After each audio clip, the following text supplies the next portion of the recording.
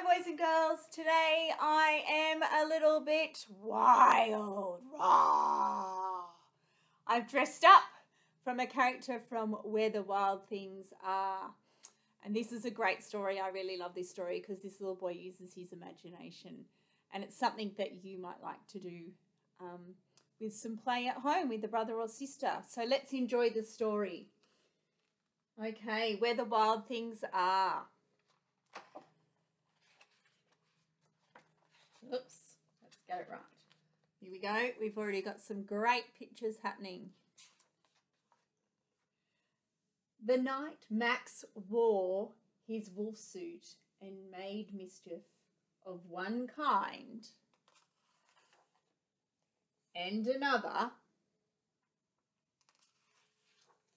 his mother called him Wild Thing.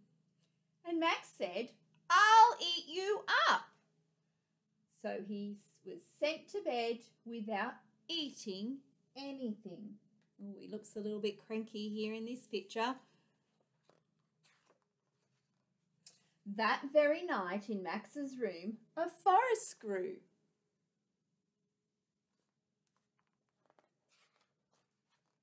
And grew. It certainly is growing, boys and girls. The forest is getting bigger.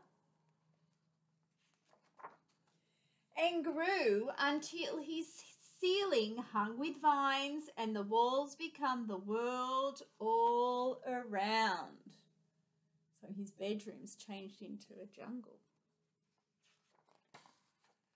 And an ocean tumbled by with a private boat for Max, and he sailed off through night and day.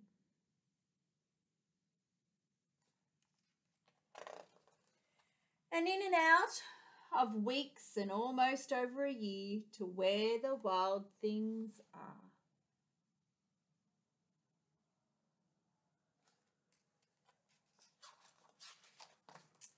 And when he came to a place where the wild things are, they roared their terrible roars, and they gnashed their terrible teeth, and they rolled their terrible eyes, and showed their terrible claws.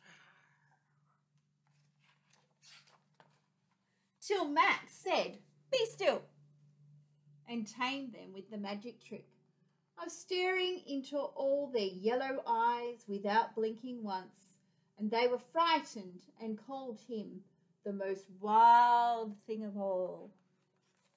There you go, there's their yellow eyes that he was staring into.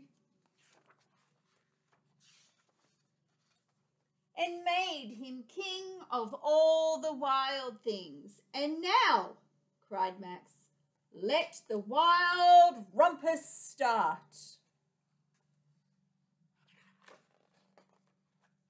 Here they are.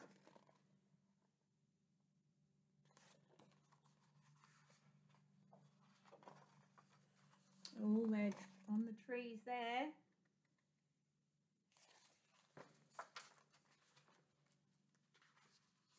Oh, here he is. He's the king and he's on top of one of the monsters.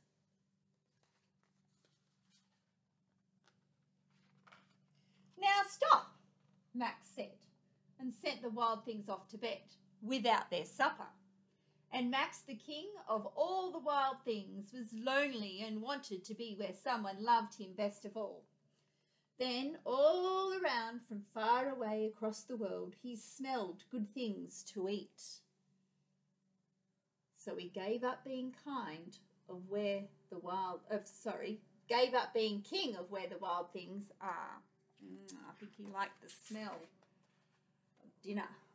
But the wild things cried, "Oh, please don't go. We'll eat you up. We love you so." And Max said, "No."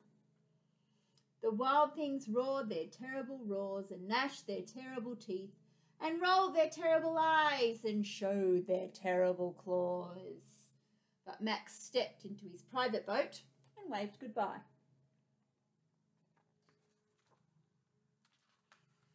And sailed back over a year and in and out of weeks and through a day.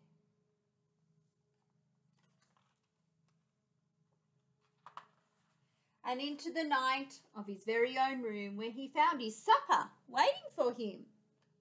Oh, here it is. You can see it by the window here on the table.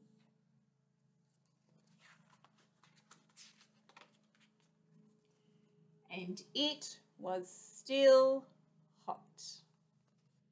Well, boys and girls, I hope you liked that story today, Where the Wild Things Are. That's one of my favourites, about Max and his imagination. I really hope that you are having a good time at home the best you can with mum and dad and brothers and sisters or grandmas and grandpas, that you aren't troubled with all the work that you need to do. Remember, if you are having trouble, just get mum or someone to send me an email, or you can even send me a little note under the activity on Seesaw. I've really enjoyed looking and marking all your work. You are doing such an amazing job. I'm really proud of all of you. I miss you all terribly. I miss your smiles. I miss your little hugs. I miss all the beautiful things that I get to see each day of you guys growing into amazing little learners.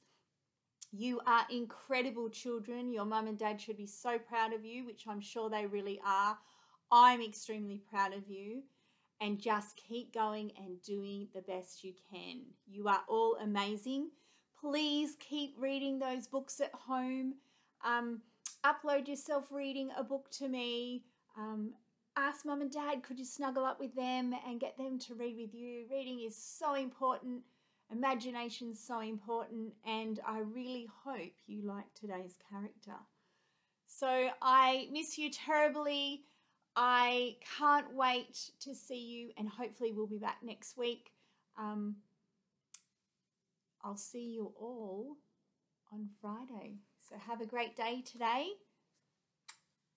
See you all, and can't wait to mark that great work. Bye.